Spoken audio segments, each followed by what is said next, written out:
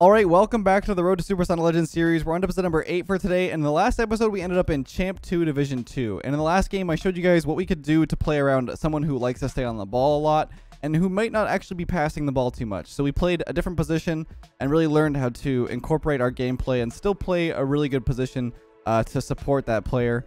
Hopefully you don't get too many of those players who really take over the game, and kind of like are equally helping, but also being a detriment to the team. In a way. But before we get into the games, of course, we have to jump into the comment meme of the day. And today we have J Naps instead of J Naps. Sounds the exact same, but looks a little bit different. Thank you, Squared, for this one. I am very excited for this one. Okay, I found a pretty good image of J Naps. He's already got his hand in his head and his eyes closed. It's the only image I can find where J Naps had his eyes closed. But we do have J Naps' worst day of his life, apparently. I'm not sure what this image is from, but just love Chicago in the background just being there for some reason. Very surprised. So as always, got to grab J-Naps here and go from there and see what we can make of it.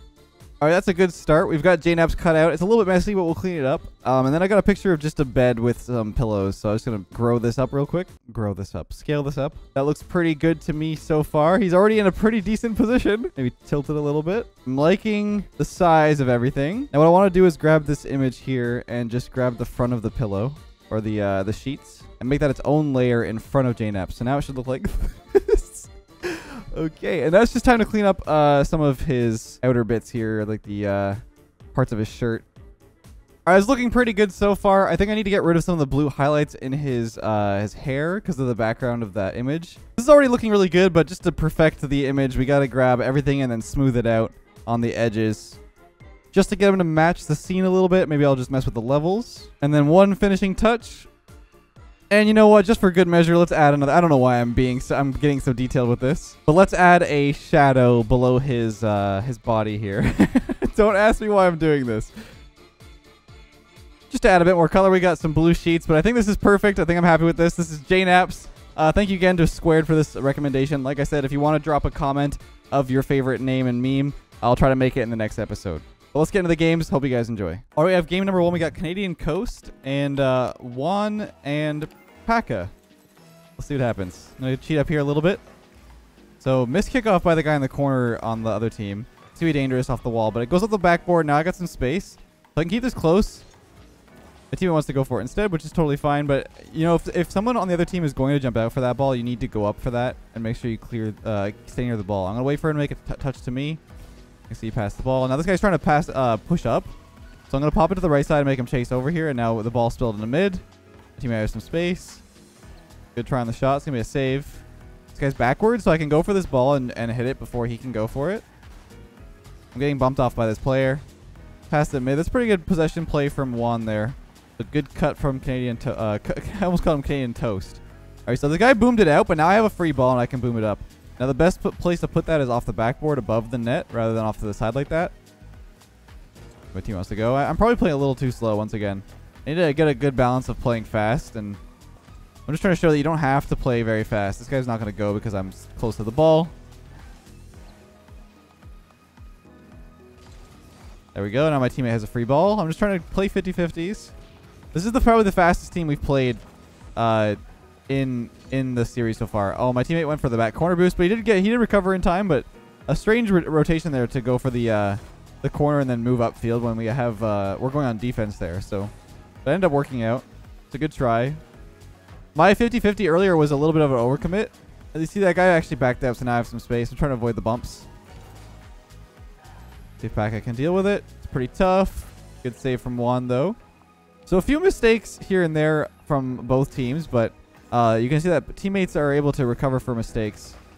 That's a big boom. Now the guy might go again, so just be a little careful to clear it over to the side. Now, in me doing that, you can see that I let go possession, so I'm relinquishing the ball. Oh, that's a really good play. This is kind of open, so I should probably take this ball and roll it in. Really good pass for my teammate. That's what I'm saying. Like, my teammate saw that on the wall there that someone was going for the ball, so he ended up popping it out. But if there was no player present, you don't play the ball the same way. You make sure that you keep it close. If no one challenged him on the wall there, Canadian Coast could have went for the back corner boost and dribbled it. Whoa, this is tough here. This could be a goal too. Oh, good save. I ended up recovering it too. I probably should not have saved that, but it was. I didn't even mean to save the second one. He kind of just shot it right at me. Sometimes you just get lucky. This ball's in mid here. Pop off the backboard. My teammate's still rotating out, so it's not going to be a play for them. I could rotate. I could cut in here and go for a play and try to get the ball close. What would have been better there is to catch it and dribble, but so far I haven't seen too much control from players in Champ 2 so far, so I'm just going to... I mean, there's been a couple dribble opportunities, but nothing like super close here. This guy cutting here is fine. I don't really mind this. I'm just going to back out. Really good bump from them. My teammate covered it, though. He can go grab that corner boost. I'm going to wait for him to see what he does. I'm not pushing up yet because the teammate's going to have a ball, and then I can wait for the play to develop here. Now a free ball. I'm going to pop it up. See if my team wants to turn. Just kind of testing the waters of what the opponents are going to do. This is kind of awkward here, but luckily that guy didn't keep challenging. Now I can stay close to the ball. The biggest takeaway from all of these games, all of these episodes, is just how much you can outthink the opponent rather than outperform as far as like positions and stuff. I'm not doing anything too crazy, just kind of popping the ball into the corner. We got a goal lead. We have a minute left. It hasn't been the most eventful game. Other than that one save was pretty crazy, but all right, they kind of let go of the ball here, so I'm just going to turn on this. And see, I'm just letting him push into the ball, and I can stay with it. Really good positioning. I'm going to reward that he was in the mid there, and then really good pass. Really good save from them. See, as you can see, that's a big risk for me to go for that. The teammate did recover nicely, though. He's playing really well. I take the boost before he grabs it, and now I can just rotate behind my teammate. There's a good chance for him to see what he does with his dribble. Really good flick. I gotta wait, see if they finish off the shot. Really good finish. That was a really good play to make you know, an advantage off of that 1v2. Now what I could have done there is instead of going into the net, I could have sat out in midfield and went for the backboard read, which is what I would have normally done instead of just sitting in the net there. But off of that play, off of 1v2 is a really good opportunity. But oh, that's a good finish. Maybe. Oh, it's not quite in. Guess they passed it to me. So they tried to make a really good save. But what they ended up doing was popping the ball back into mid right here. So he popped up and kind of panicked and passed it middle. I'm just waiting for that opportunity. You don't want to get too close to the net. Even though it's like looking like it's a really good position, sometimes the best option is just sitting and surveying the land out in front of the net. Did a bit of a faster kickoff and it worked out for us. Now I'm low boost, and what I could do is go for the back corner instead of just sitting in mid with 16. You could pick up a few pads. Now, see how I go for the backboard just by driving up the wall instead of aerialing when I have the position to do so? And the guy had a chance there, but it was going to hit the floor. You've completed all your new driver challenges. Did I? Nice. What is happening? I completed a bunch of empty challenges. All right, let's move on to the next game. We move up to Champ 2 Division 3.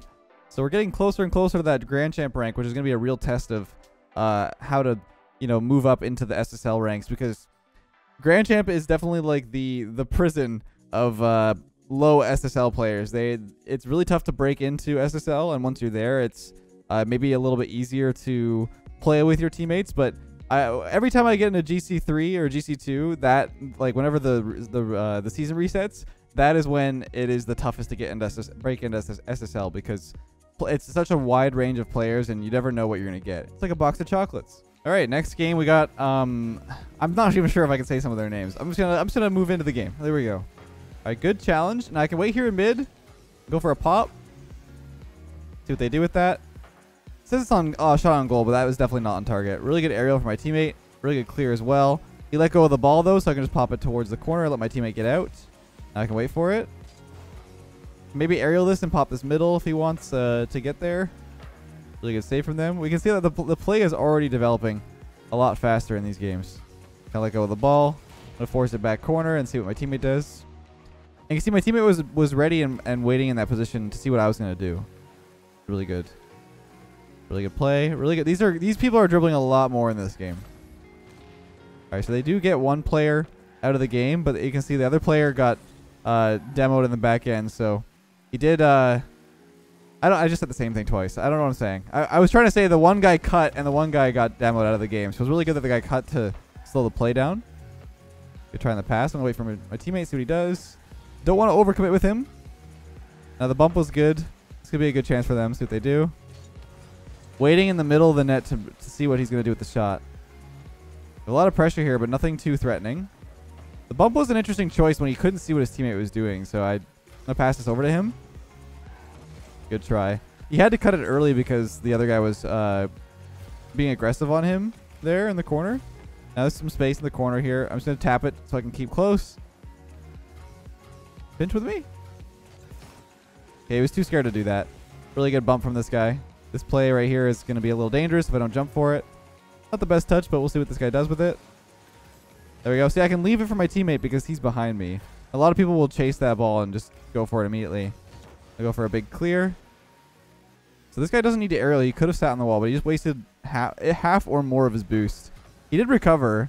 I can tap this ball back to get close. Once again, he's going to hit it across. And now I can get in the way. And you can see that actually baited the opponents.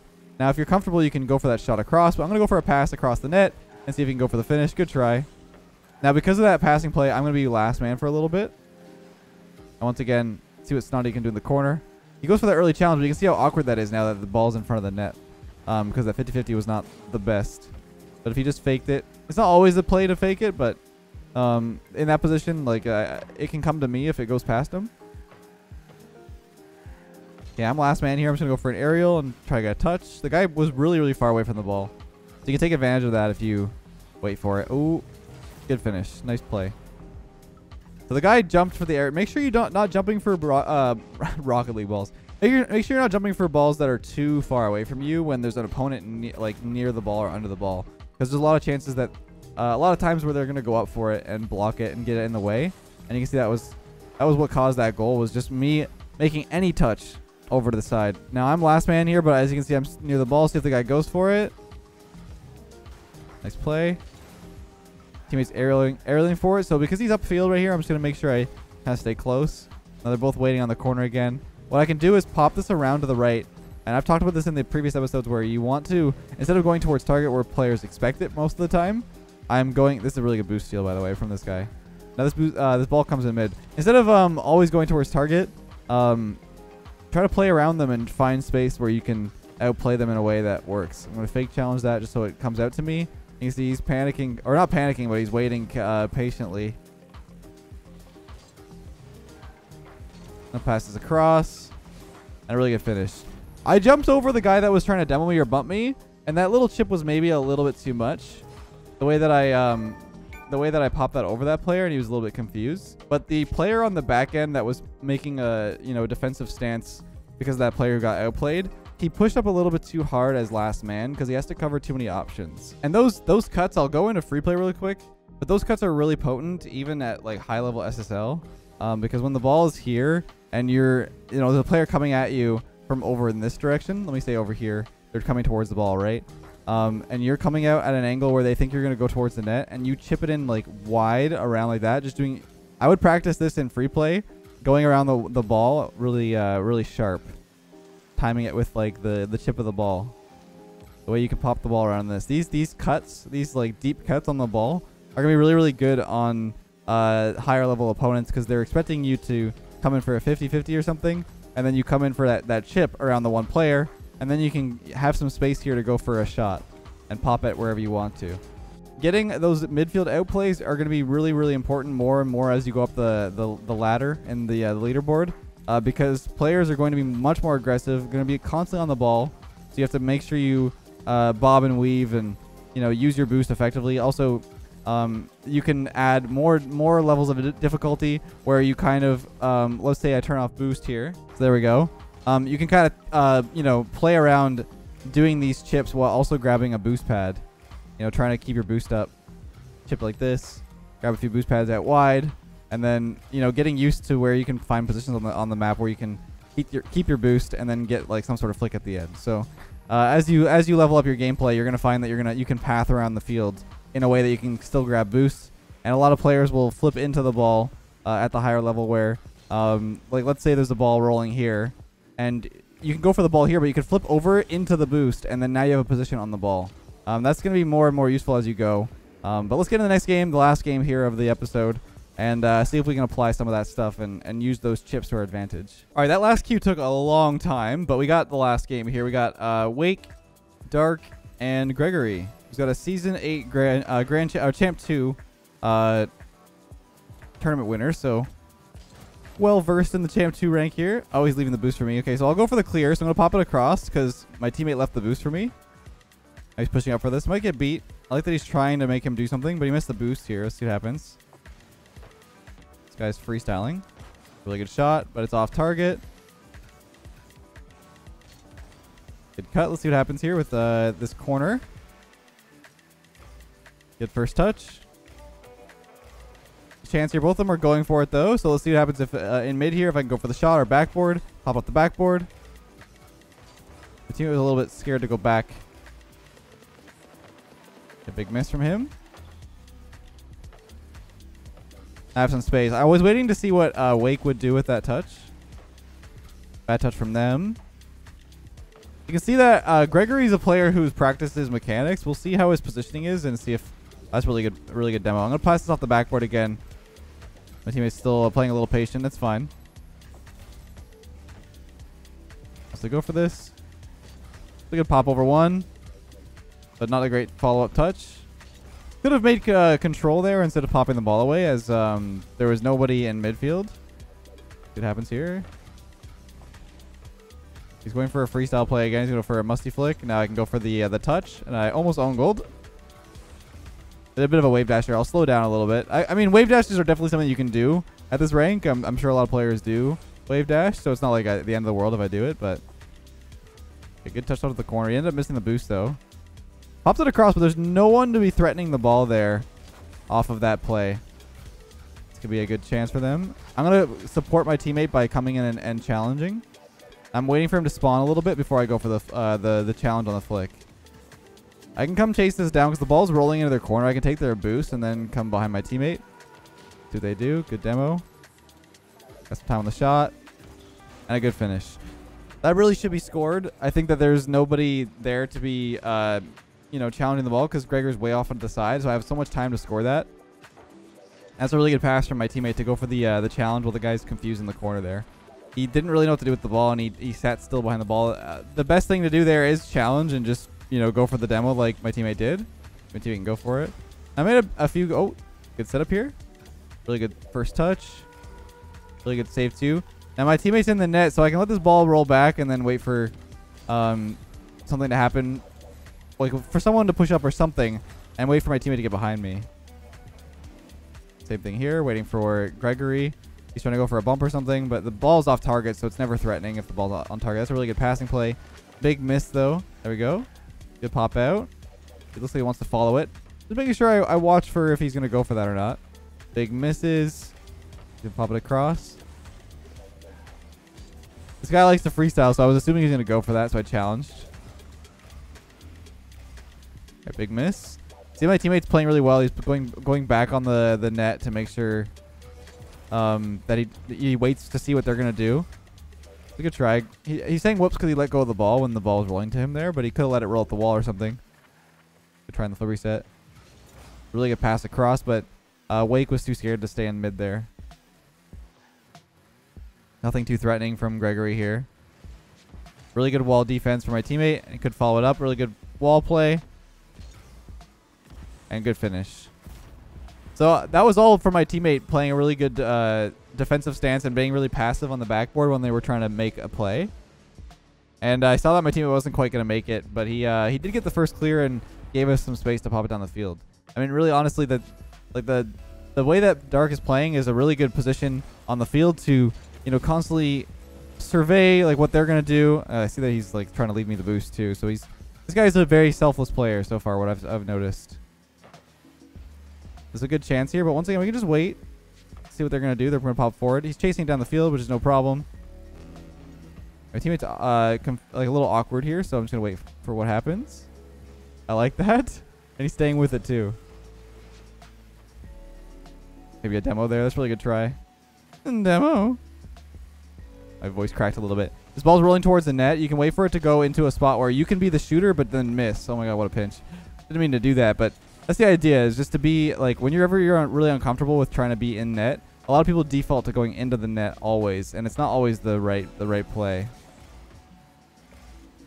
You see how, like, much they're respecting the fact that I'm near the ball. I just need to be near it and not really, I don't need to do too much with it whenever it is near me, but the presence on the ball is what's going to cause a lot of pressure.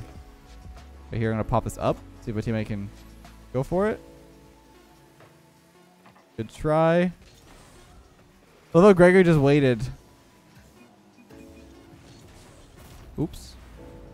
We'll give them 2 seconds to see what they can make on a play here on the last shot, because there was a save that I think we probably should have been scored on. That one that was near the net, but wow. Okay, well, that's... He just scored? Oh, man. That was close. He did his best. Wow. You're on camera.